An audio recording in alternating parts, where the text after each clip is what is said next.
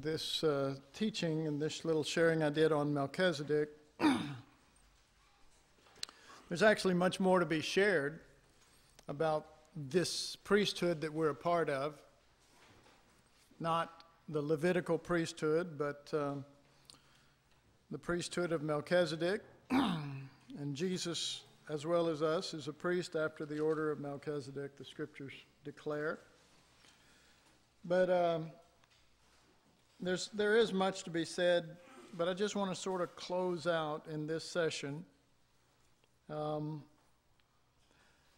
really take just a little bit closer look at this in relationship to us, because I have the tendency to not want to just teach truths that are true and have no bearing on our own life. You know, but they're true, and so we gain some sort of a status because we know certain things. When I think with God, the whole thing about God isn't what he knows, it's who he is. It's who he is. And who we become by union with him. And the wonder of that. And we talked about it last time when we were talking about Melchizedek, that we could live after the power of an endless life. The power of that endless life. In other words, the life of Christ and our union with him, like a branch to a vine, has given us the very same life that he has. Now, that doesn't mean we're Christ. It means he's Christ, and we got him.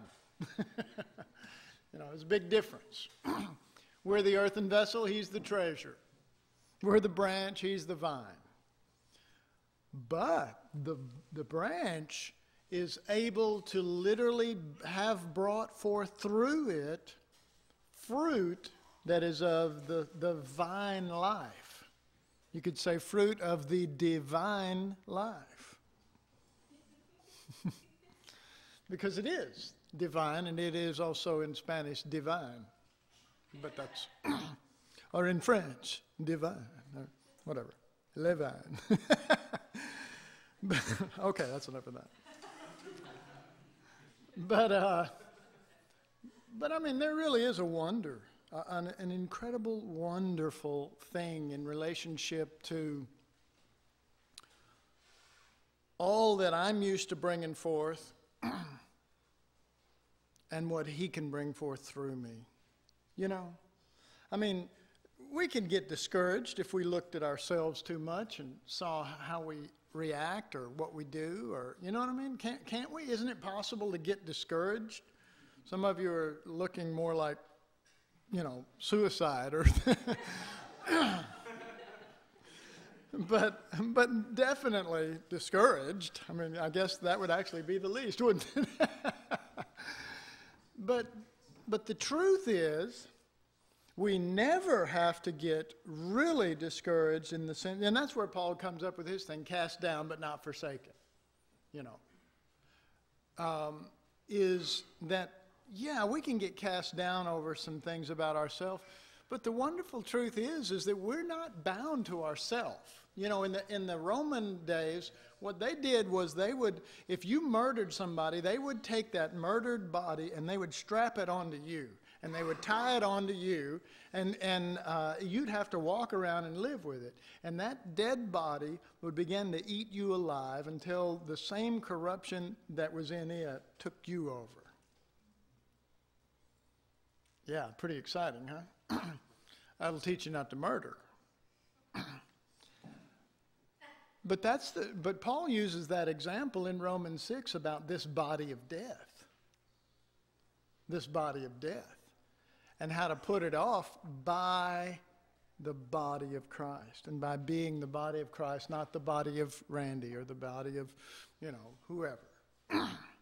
That it be Christ. So when I see stuff that comes out of me, I know that I know that I can turn right then and there. Now you may not be in that same place, but I know that I can. I know that I can go, not me turn, not me get control, not that. but me step out of me and start trusting in another life. It's a whole different thing. It's a thing of faith. It's a thing that God has to form in your mind. But it's not you going, okay, I got to get a grip here and go with Jesus. It's not that, because you won't do that. Or you'll try to do that and fail. Or sometimes you'll do it and sometimes you won't. So it's not by the will of man or the will of flesh. It's not by might or by power. But really by recognizing the cross, I'm dead. Christ is my life, and I don't have to depend upon me, look to me. I can, I tell people this all the time. I don't always know what's Jesus in me or how to be Jesus in me, but I always can recognize what's me. While I can't always, I'll just say it like this, magically make Jesus come forth, I can tell myself to shut up.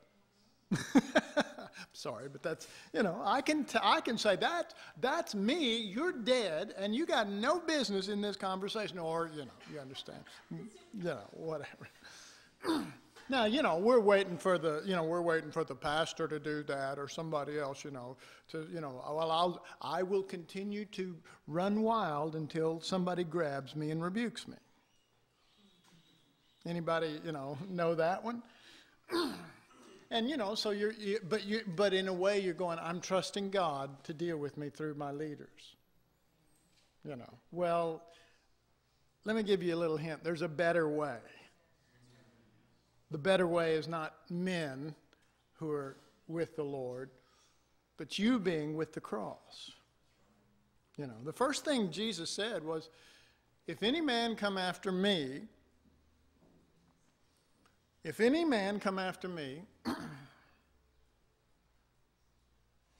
let him deny himself, take up his cross, and follow me. Now, Jesus shot down immediately the thought of coming after him with the concept of follow him. Deny yourself, take up the cross, and follow. If any man come after me, if any man turn and go, okay, I'm going to come after you, he goes, no, coming after me ain't going to get it. Because coming after me involves me, and that's not denying me. Right? That's committing me. But denying yourself, you can only do at the cross. You don't deny yourself of things, you deny yourself. You're dead. Shut up. Put that down. Stop acting this way. You know what I mean? I mean, you have to learn from your spirit to talk to what's dead and crucified and tell it. It's like a rebellious wife that would say, I want my own way, I'm going to do this. Hey, hold it. We play a lot of games, but we don't play that game, We're going with Jesus. I'm following Jesus, and you're going to follow me while I follow Jesus? Here we go. You with me? Okay. Because the soul does want to follow the Lord. It really does. It's just like a kid that will stretch the boundaries. It's like a wife that will find out what she can get away with, But all you got to do is stick true. You stick true to the Lord. Be true to the Lord. Whether you're a husband or whether you're a woman who has the life of Christ in your spirit, and your spirit stands with the Lord and says, no. Soul, whiny thing, thing that throws a fit. It's like, I told my wife once, I said, you're supposed to be a wife fit for me, not a wife that throws a fit for me.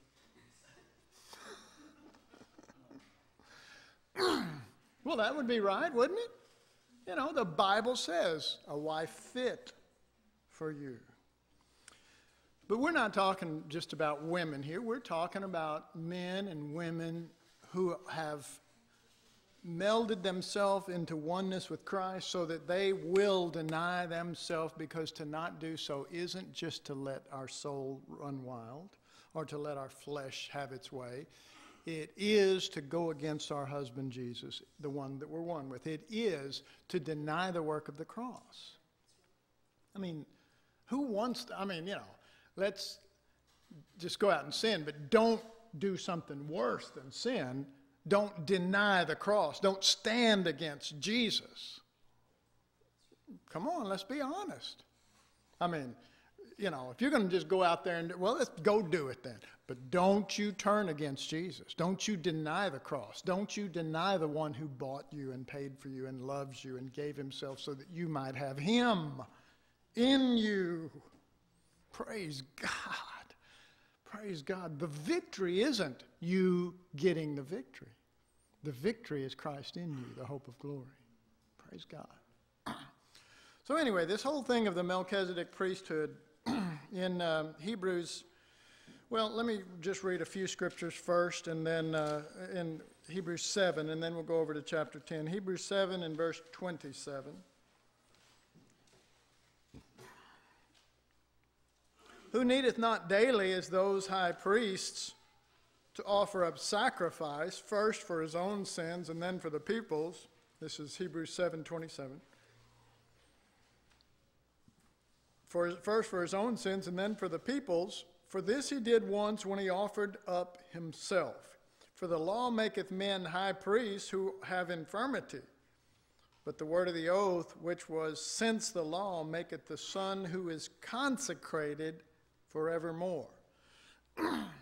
And if you know anything about the priesthood, you know that it was first Aaron who was set aside, who was, and in fact, the sacrifice for sins wasn't killed for the high priest, for Aaron. It was killed for the other priests. He was called and anointed and set aside before there was a sacrifice. And that's Jesus, the one who did not sin. And the one who's meant to, you get that picture from Psalm 133. How good and how pleasant it is for brethren. Folks, this isn't just regular brothers and sisters. This is the brethren of the priesthood. This is the brethren of the that are born into the family of the priesthood. We'll get into that in another class where Levi, if you were born into the family of Levi, you were automatically a priest. Were you a brother? Yes. But you were a priest. And you were in the family. And if you were in the family of a priesthood, being in the family meant more than just, hey, brother. It meant we're all priests. We're all called to it. We're all set aside for it. God planned this. This was God's heart. So how good and how pleasant it is for brethren to dwell together in unity, it is like.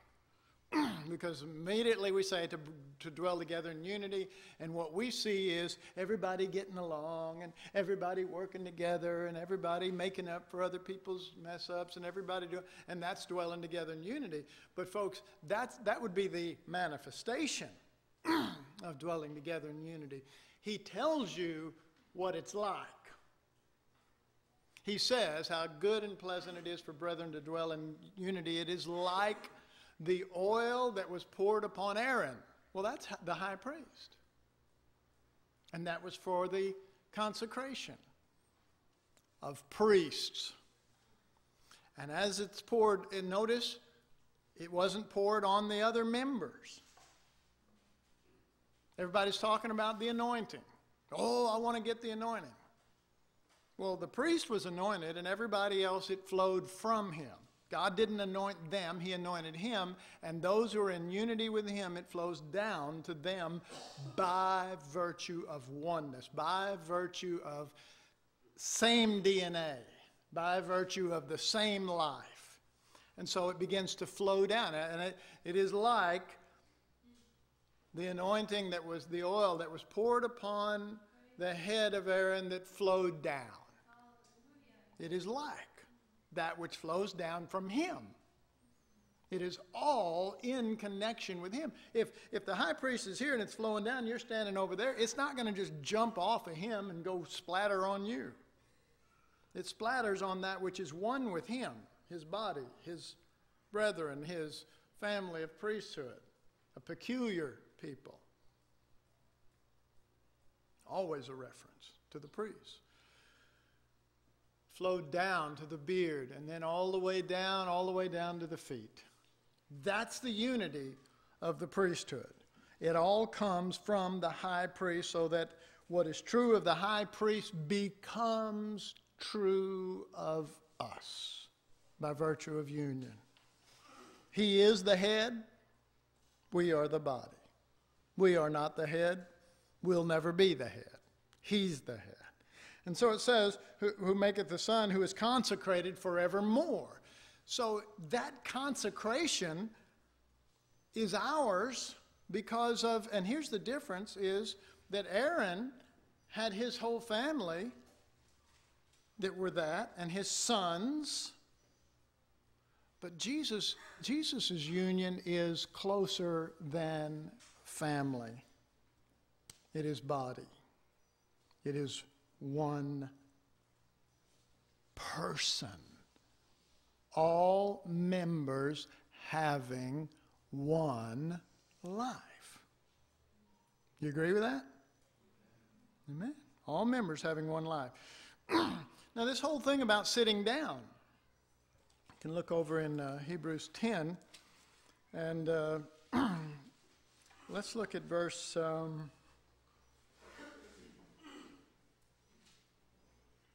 starting with verse 12.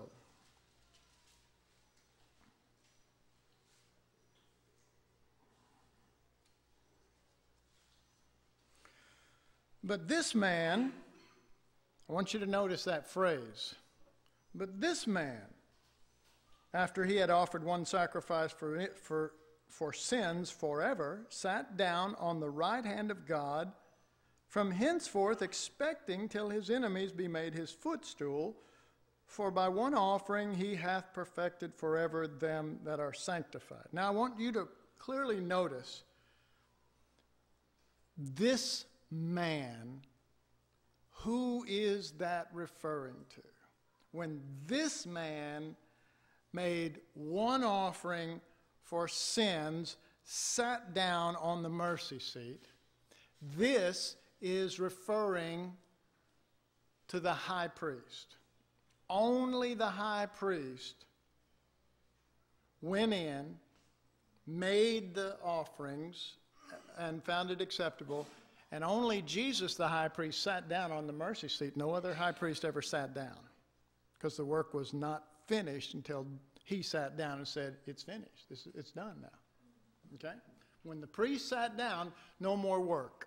And you've heard it said, but in the tabernacle there were no chairs, no seats, no place to sit down. That meant that the priests were always working, always working, always working, always working. No place of rest.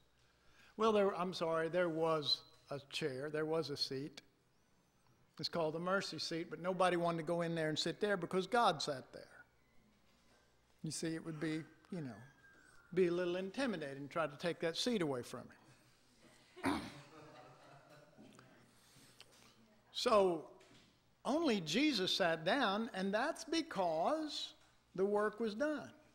Now, there is this whole reality of this Melchizedek priesthood and of what it means in relationship to us with the finished work. But you have to continue to read here, verse 13, from henceforth expecting till his enemies be made his footstool. All right, made his footstool, his enemies. Wait a minute. Whose enemies?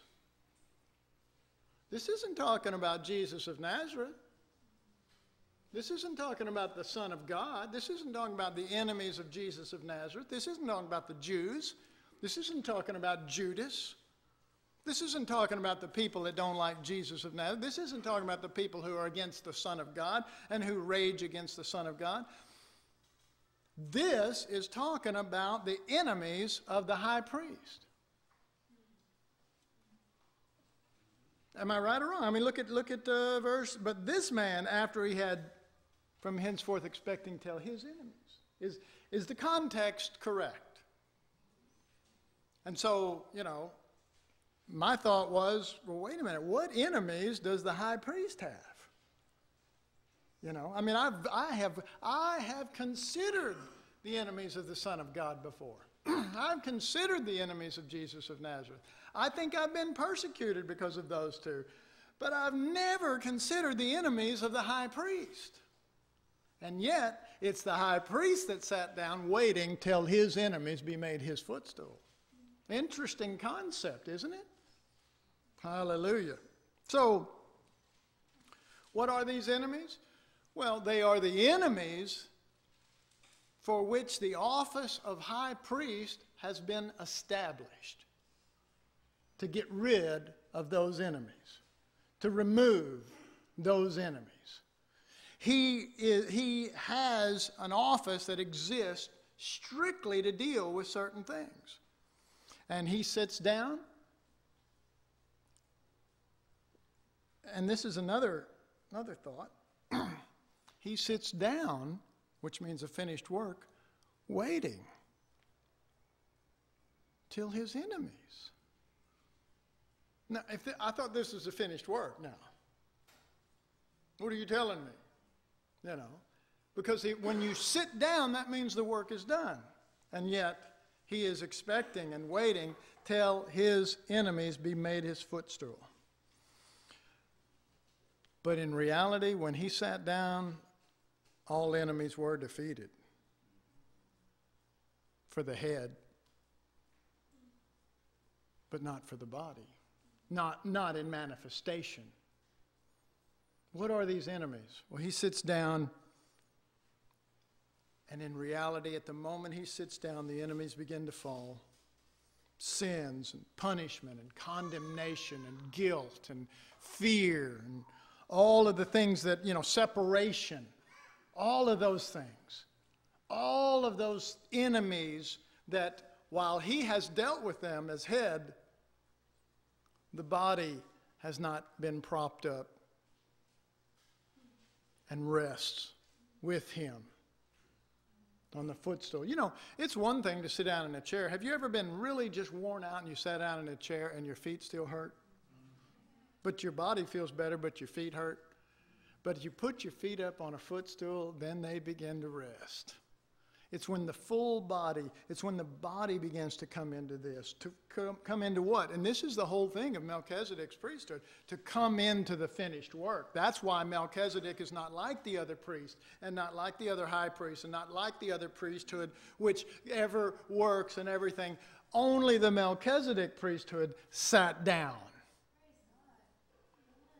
And it was finished as far as the head is concerned, and he's waiting for the body to get propped up in under this reality. He's waiting for everything right down to the feet, because when the feet are propped up, you better believe there's no more running around, there's no more activity, there's no more trying to do the work, there's no more trying to be right, trying to set yourself right. There is a reality that we are right, and I am looking at it. His name is Jesus, and I'm one with him. That's what he's waiting on.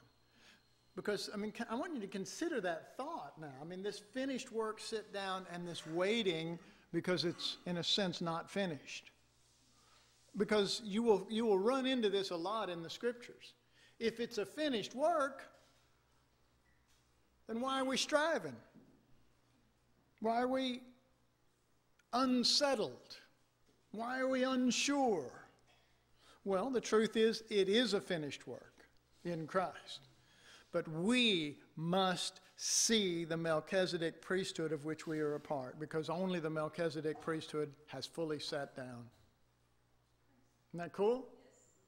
It's the only one. Men here on the earth, remember what the Scripture says, men here on the earth, with the priesthood on this earth, they are busy. They're still trying to accomplish something. They're still trying to please God. They're still trying to get rid of sin. They're still trying to overcome guilt and condemnation. Aren't they? It's not a finished work for them. It is as if the Melchizedek priesthood has not arrived yet. And so they are on the earth, dealing with the problems of the earth, not realizing that the unity of this thing comes from seeing the head and seeing the unity of it as it flows down to every member, and all of a sudden we quit trying to be something by doing, and we start being by faith in union.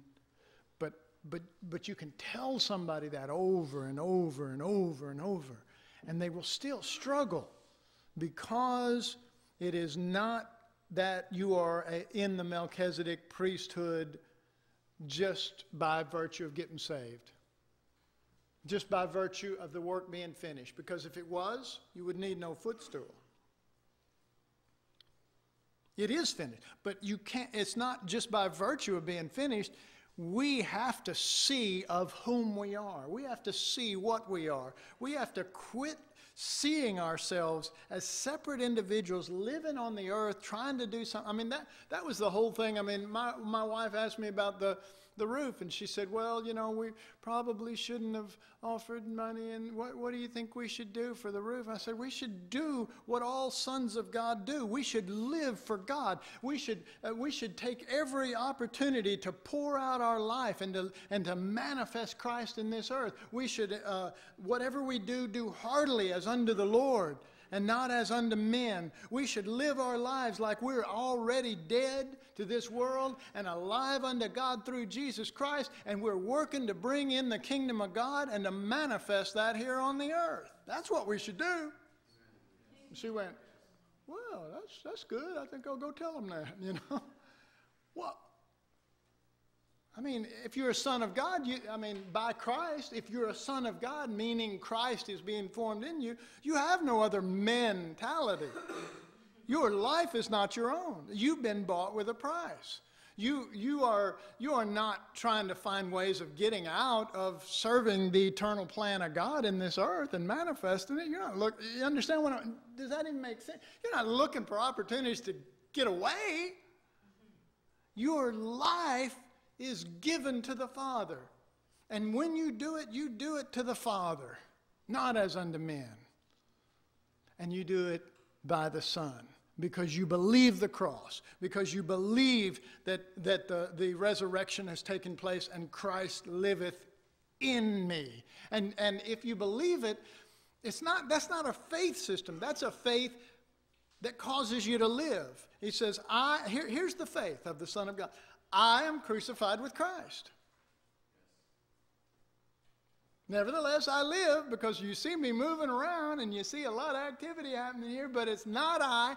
Christ liveth in me, and the life I live right here in this flesh, I'm living by the faith of that Son who gave himself for me, loved me and gave himself for me so I could be one with him in body and in spirit, his spirit and his nature at work in me. Says of David, after he had served the purposes of God in his generation, fell asleep.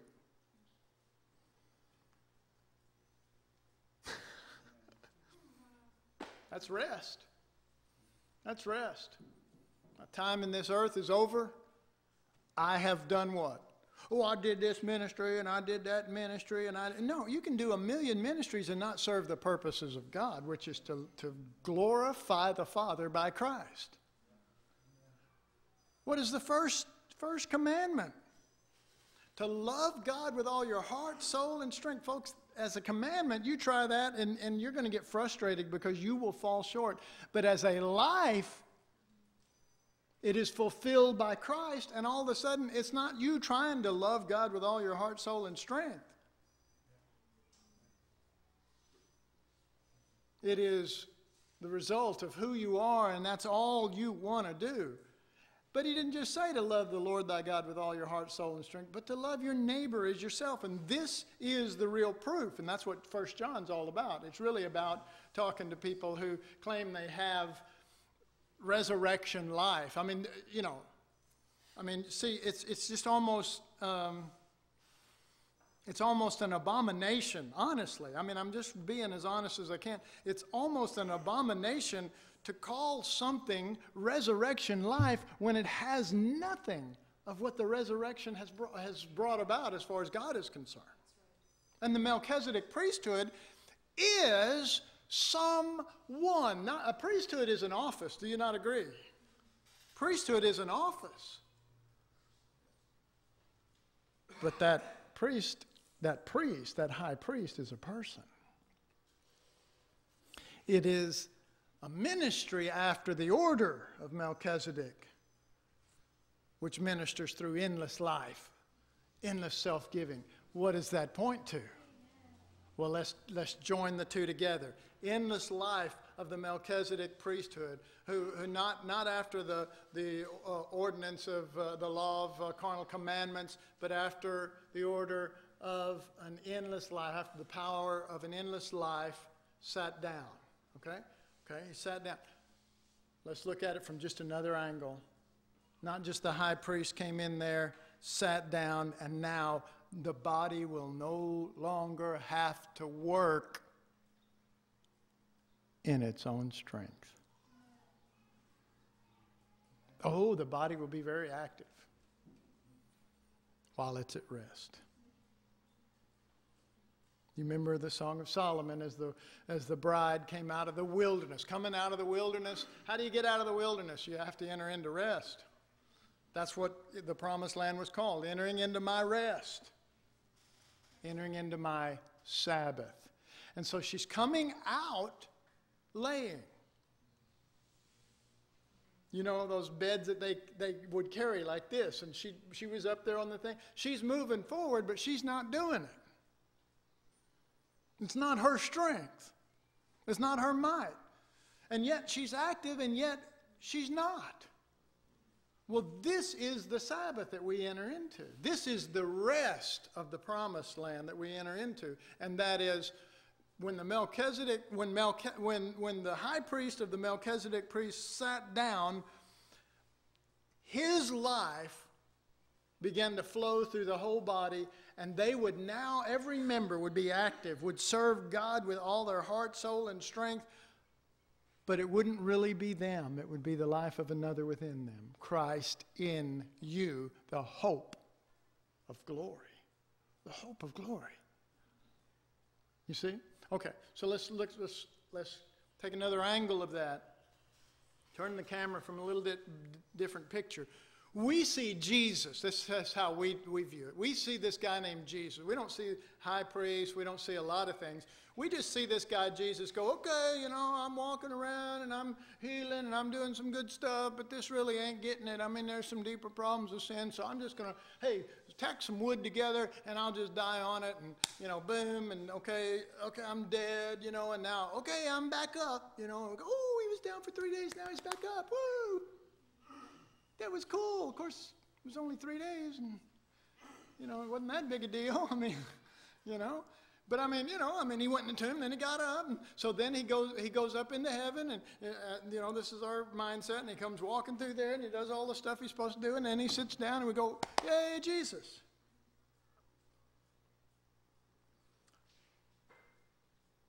But it's interesting when you view it from the book of Revelation, you begin to see that the Lamb is the one who sat down.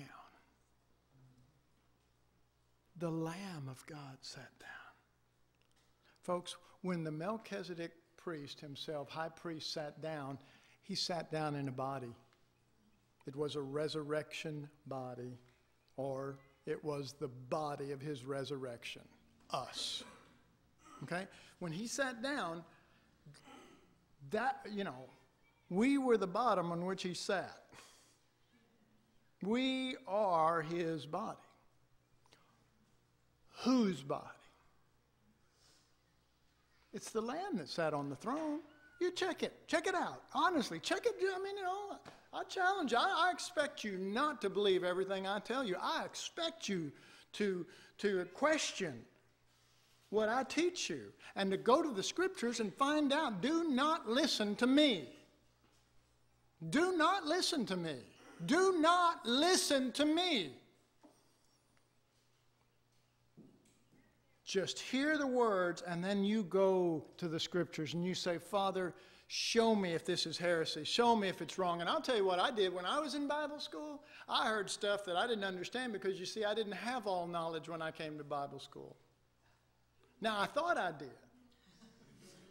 You know, some of you remember the little sign I used to have on my desk in my office said, I wish I was 16 again, then I knew everything. You know? Well, when I came to Bible school, I would never have said I know everything, but when somebody shared something that I didn't understand or know, I went, well, you know, I never heard that before, so it couldn't be right because I've heard everything. I mean, I already have all knowledge, so this is weird that you'd be sharing something I don't already know. You see what I'm saying? I mean, does that, you know? But that's what I did. I reacted. I go, well, that can't be right. I mean, I did. I say, well, that can't be right. You know, I don't know about that. And then later on, the Lord would show me stuff and break me because He would show me the truth, and then He would remind me of my attitude and my resistance to His Holy Spirit that is just trying to teach me Christ. And He did that so many times. This is the honest truth, man. In 3 years in Bible school, I must have broke the world record of resistance. I mean, you know, I'd go, that ain't right, and all this stuff, you know, and just thought I had it all together, and He would show me, and then I'd come back, and I'd repent, you know, to everybody, and then it'd turn around and happen again, and I'd go, okay, you know, and then He'd show me. And it got so much, it happened so much and so often that it didn't take a full 3 years. It was about a year into it that the phrase came to my mind, make your words soft and tender, for you may have to eat them one day. You know? And I'd already been eating a lot of them. So, you know, I still don't claim to know everything. I don't. What I have seen of the Lord, I have seen the Lord, and I know I've seen the Lord. That doesn't mean that if you don't see what I see, that you haven't seen the Lord in some area. It doesn't matter to me that you even get what I'm saying, but I'm asking you to always stay in tune with the Holy Spirit because He will not steer you wrong. He'll always point you to Jesus. And you know what? If I'm really flowing with God, I'll always point you to Jesus. I mean, is that right or wrong? You know? I mean, I would worry if every time somebody got up to speak around here, they went, well, you know, bless God, we got it together, and I especially do, and listen to what I say, and everything I say is the truth. If anybody says anything different, slap them. You know? I mean, I know I don't know everything. I need Jesus, and I want Jesus. And I'm not even ashamed to say I desperately need Jesus and want Jesus. So I'm just telling you, don't trust my preaching and teaching. Don't do it. Go to the Lord. Seek the Lord with all your heart. Ask Him. Take some of the stuff that you might not fully understand and say, Lord, what is this? I mean, I did that, and it took the Lord, in some cases, years for Him to show me the truth. You know? But in the meantime, you just walk with the Lord, and you stay with the Lord. So anyway, let me read this little paragraph here. The truth of Melchizedek and Jesus as priest is not that since Jesus won't die, He personally can continue to offer and do what needs to be done without break, because He sat down. You know, he's got a priesthood that goes on forever. So here's what we picture. We picture this thing of here's the Levitical priest. Here's Aaron, and then he goes for a little while, and then he dies, and then Eleazar is raised up, and he goes for a while, and then he dies. And then, I don't remember the next one offhand real quick. He goes for a while, and then he dies, and then it just keeps going. And so Aaron works and he does, he offers and he does the work of God and, but then he dies and then another guy comes in and he does the work of God. So then Melchizedek comes along and basically as soon as he gets on the scene, he dies, but he rises again, and in his death he fulfills all offerings so that he now, I don't know, sits down. That's a chair, by the way.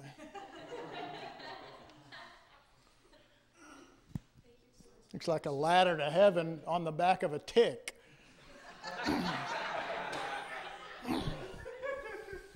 One of the things you new students will get to enjoy is the incredible drawing ability of Randy Nussbaum.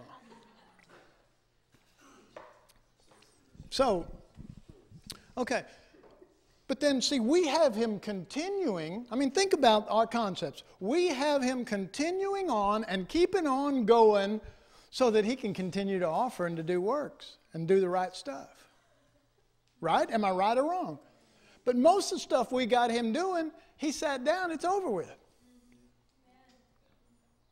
So we need to comprehend what this Melchizedek priesthood is about. All right, so let me read this again. The truth of Melchizedek and Jesus as priest is not that since Jesus won't die, he personally can continue to offer and do what needs to be done without break. Woo! No break. But the greater truth is not based on continuance in linear time. It is spiritual. It is about Christ eternally having completed the offering and moving it out of the day-to-day into the completed spiritual realm. He is sitting, he is waiting until his enemies are made his footstool and his body is at full rest. The shadow has been annulled, and with it the continuance daily mentality. Jesus is seated. Melchizedek is seated. He intercedes on our behalf to I'm going to say it like this, and this isn't anywhere near correct, theology. But it'll give you a picture. He's waiting for us to enter into his body, which is at rest. I know that's, because we are his body. But I'm just trying, it's like if you can see him sitting there and then his feet propped up too, and then we go, and he's praying I'm praying for you. I'm praying for you, And of course we go, oh, Jesus is praying for me. Folks, it's one thing for Jesus to pray for us. If it's just Jesus, then Jesus is going to go, I'll pray for your sickness, and I'll pray for you that you'll get this, and I'll pray for you that you'll have that, and I'll pray. But we're talking about the high priest interceding. Another one that's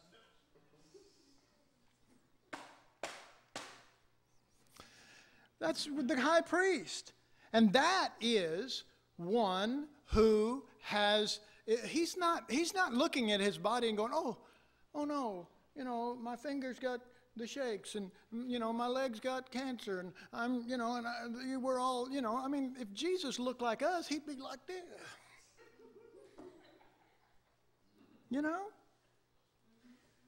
You see what I mean? We claim we're the body of Christ. My God. This guy is just out there. But I got news for you. It's as if we haven't entered into the body of the priest and come to rest. We're still individuals on a daily continuance basis based on an old priesthood that has not been annulled in our mind, though it has been in our theology. My theology, Randy, my theology, I believe with you. I believe it's done. I believe it's settled. Do you act like it? No, I sure don't, but man, I believe it. It's our whole life is wrapped up in the daily continuance, the daily maintenance. Our prayers. The high priest's prayers is not trying to maintain and get something together. You know, he's not going, oh, Father, you know, help Randy to shape up and to, you know, get to such a place that here's the example. Help Randy to get to a place where he's not under condemnation and guilt. Folks, the high priest would say, he is my member. I am not in condemnation of guilt. Help him to see that he is one with me. That would be the prayer of the high priest who has sat down. I mean, you got to admit that. You got to admit that. You cannot run from that. That is the truth. What's the difference? Well, you know, what is it? There's a scripture in the Old Testament says, talking about a good man, a man of God, whose eyes are in his head. Well, my head is Christ. My seeing comes from Jesus. I get that from the Word of God. I get that from the Spirit as He speaks the truth to me. My eyes are not in this head. My eyes are in my head. What is the head of the body?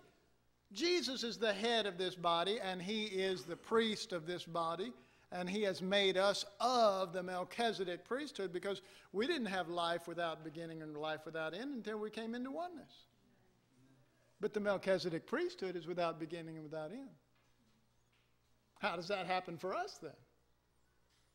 I mean, even if you have a life that will never end, you still can't be part of the Melchizedek priesthood, because the Melchizedek priesthood is without beginning and without end. It says that.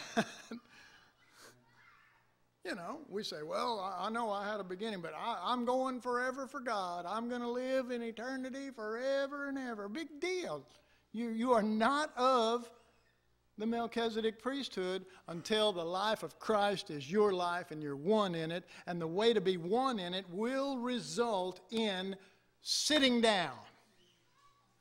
It's almost like you want to say, if you're going to be the body, you have to do two things: sit down and shut up. Now, I know that's a little harsh, but the point being, not sit down, but take your place seated together in heavenly places in Him. Ephesians.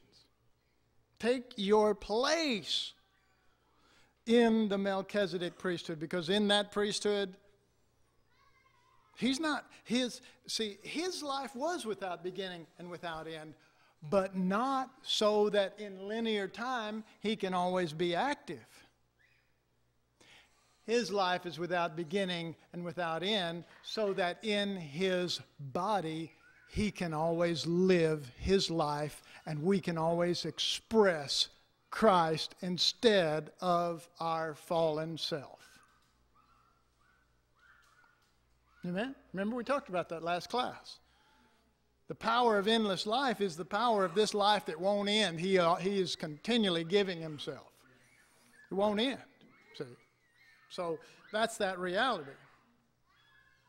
So the shadow has been annulled, and with it, the continuance daily mentality. Jesus is seated. He intercedes on our behalf till we receive the finished work. He intercedes till we receive it. Now, it's just insane, because it's done and the body has sat down, but we have not attached ourselves to that body. We say, no, I have to, because I'm part of the body of Christ. On what basis do you base that? Strictly a theological basis. But if you base it on a reality basis, the reality of that body is it is at rest, and it is filled with the power of endless life. Amen?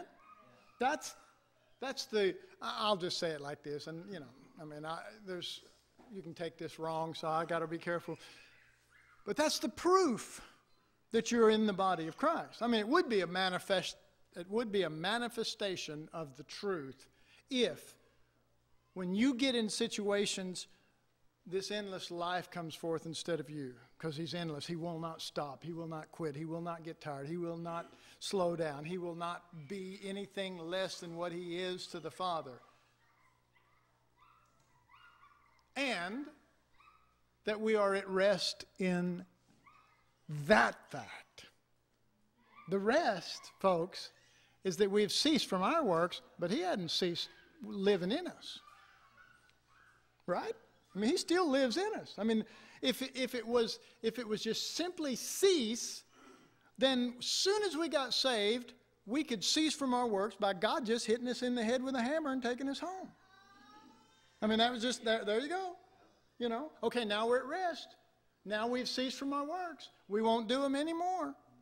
Okay, well, how about this? How about as soon as we get saved, the reality starts coming that when Jesus died, no matter how long ago, the effect of that is not a linear effect. It is a spiritual effect for all those who gather unto it and believe it and enter into it. And I am dead. And Christ is my life.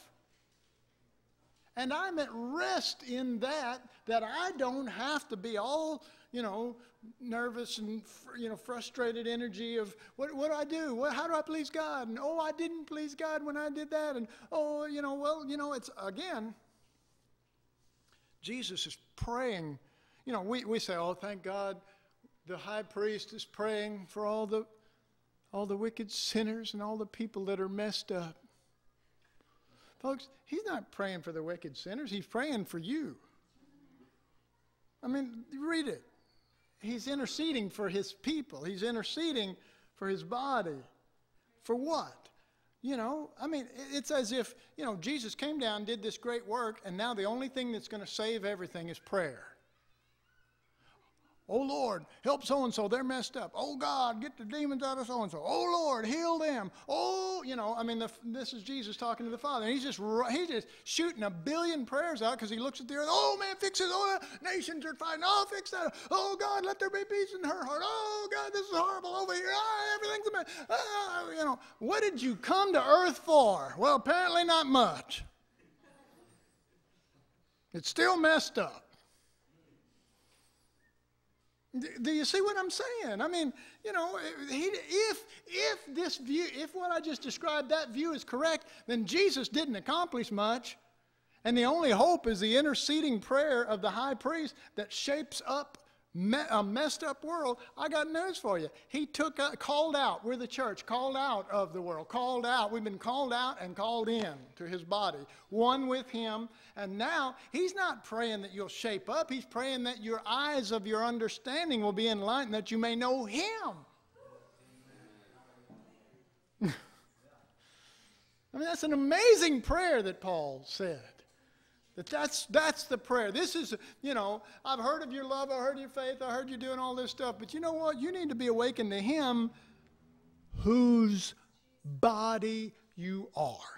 See, it's not figuring out that we're the body of Christ, it's figuring out him whose body we are. Because you get the right life in there, you'll act the right way. Right? It's like those old movies of Frankenstein.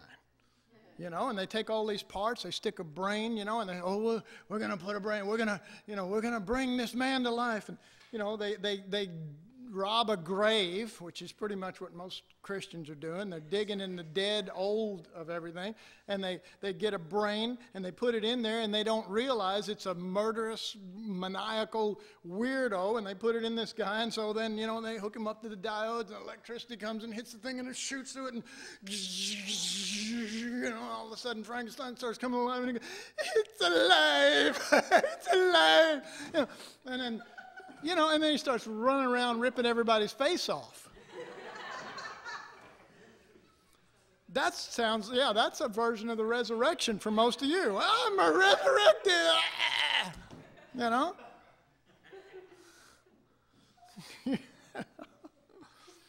So, the whole point is that we got a new mind, and it's not some maniacal person like you.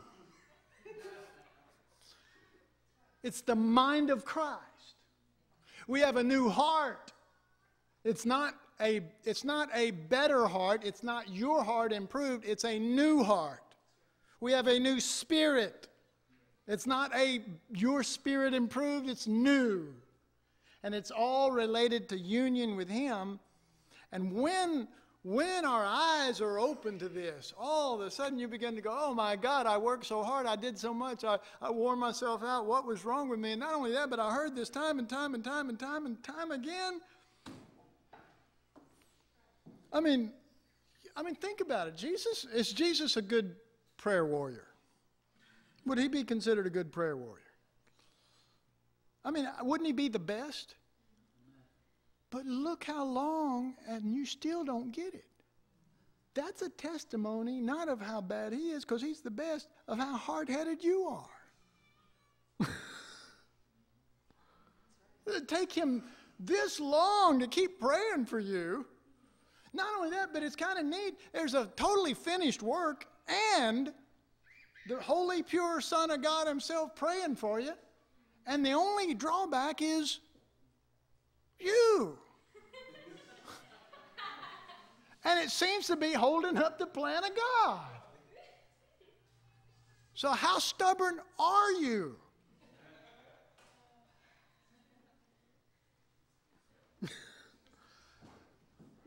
You know. I'm glad we got some new believers in here that are going, boy, these people must really be backslidden.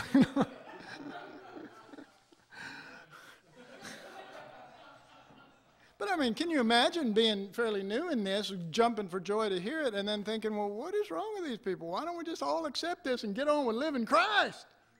Right? Wouldn't that be right? You know? Instead of dragging this old carcass tied to us around and going, oh, God, I just wish you'd heal me of the stuff that's eating me.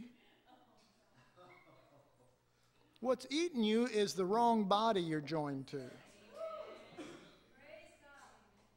You need to be the body of Christ. You need to start acting like you're His vessel. When somebody tells you to do something, don't you show up. We're the temple of the Lord. We're the house of the Lord. Well, who keeps showing up in His house? Open the door. Get out of here. Don't bother me. I'm busy right now. Who was that? I thought this was the house of the Lord. It is. He ain't here right now.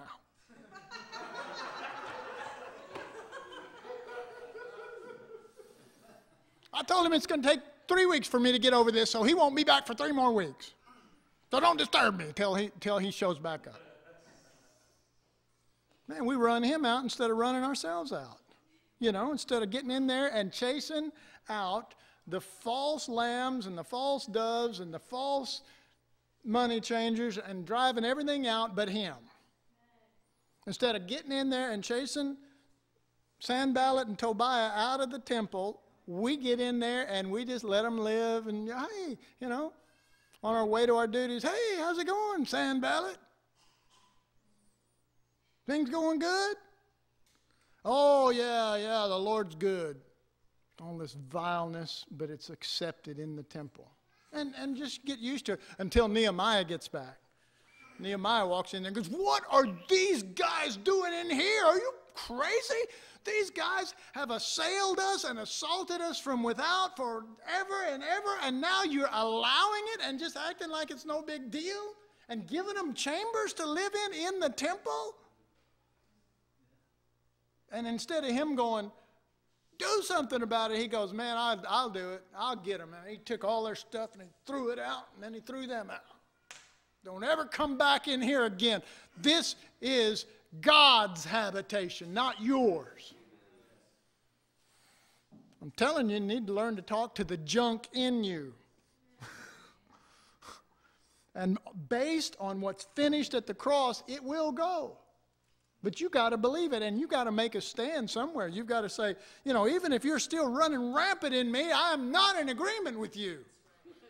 I don't want you. You know, folks, you may not have at that moment the power to stop it, shut it down, or get it out, but you got the power of agreement to say, hey, I'm with Jesus, I'm not with you, and I don't like you, and I don't want you in me, and I may not be able to stop you right now, but I love Jesus more than I love you. Pointing to yourself, of course. Amen? Man, let's go for God. Let's live for the Lord. Let's pour out. Let's not let our lives be in vain. Let's channel them to the, as it said of David, he served God, served the purposes of God in his generation. Well, Jesus' life does that in everyone, in every generation. There is one generation counted as the seed, and the seed fills all generations and will manifest through them. But there has to be something that first sees the truth and then embraces the truth and says, I'm with you, Lord. I'm with the truth as it is in Jesus. And I want to follow you, and that starts with denying myself. Amen. Well, let's cease. Let's cease from our labors. Father, we just thank you tonight for the Holy Spirit who wants to teach us. Father, not me, not anything I've said, but the things that are important to the heart of the Holy Spirit, even things I may not even said. I know you're speaking those to your people here. Father, I want what's in your heart to be communicated, not me. I love you so much, Father. Thank you for allowing me to have the life of the Son in me, allowing me to begin to know these things. Help me to continue to know what it means to be in the priesthood of Melchizedek. Help me. Help us. Till all these enemies that seem to run rampant are made the footstool of the body of Christ. Father, to that end we pray, and if with faith in our hearts, our eyes are lifted toward you for it. In Jesus' name, amen. All right. Deb, are we going to... Okay, we're going to take a